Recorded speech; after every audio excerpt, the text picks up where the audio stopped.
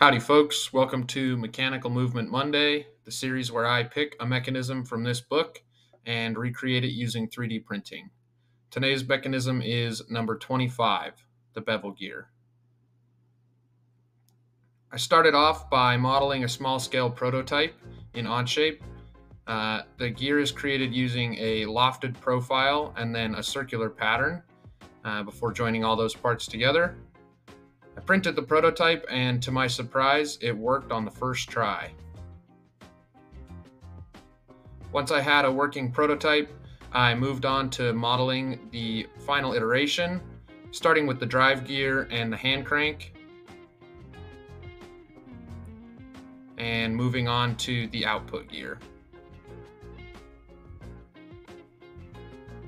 Once I had those done, I mounted them up in my gear test stand, put the handle in, and they work.